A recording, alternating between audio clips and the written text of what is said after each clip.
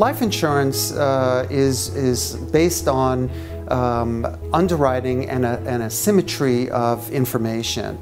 And genetics, especially direct-to-consumer genetics, can get information into the hands of the typical policyholder that the insurance company wouldn't have. And that would make the whole dynamic a little off balance in favor of the consumer.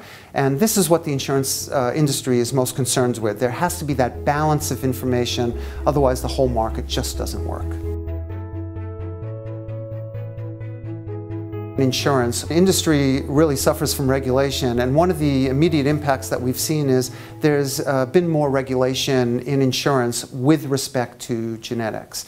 And it varies by country, and within major countries, for example the US, it varies by state.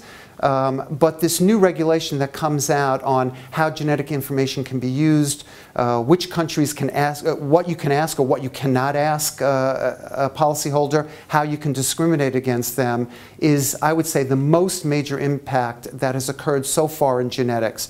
Whereas the actual testing that's going on is still limited, to the general population of who's buying insurance, but the regulation affects all insurance companies.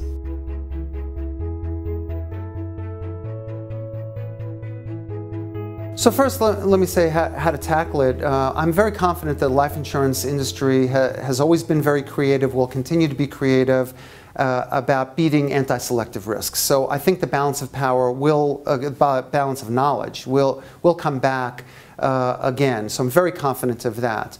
Is it right around the corner?